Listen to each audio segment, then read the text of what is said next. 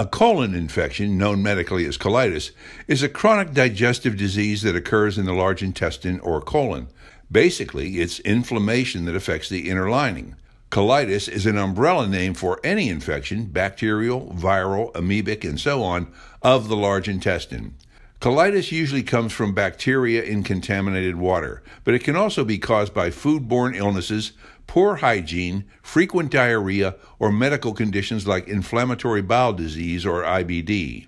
Colon infection symptoms sometimes don't show up for weeks or even months after the bacteria that causes most infections gets into your digestive system. Once symptoms appear, they could include the following: abdominal cramping with tenderness and discomfort in the lower digestive tract, abdominal bloating, watery diarrhea that continues for more than 2 days with at least 10 trips to the bathroom, blood in the stool, fever and nausea, loss of appetite, weight loss, dehydration. If you're experiencing these symptoms and they continue for several days, you should definitely call your doctor.